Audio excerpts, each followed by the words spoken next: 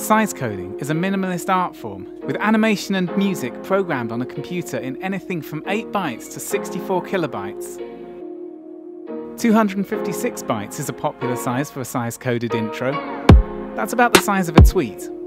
Now divide that tweet in half, again and again, until it's barely 2 words.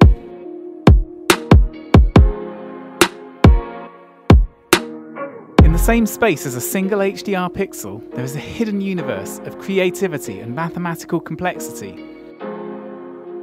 What kind of visuals can you produce then? How much creativity can you unleash?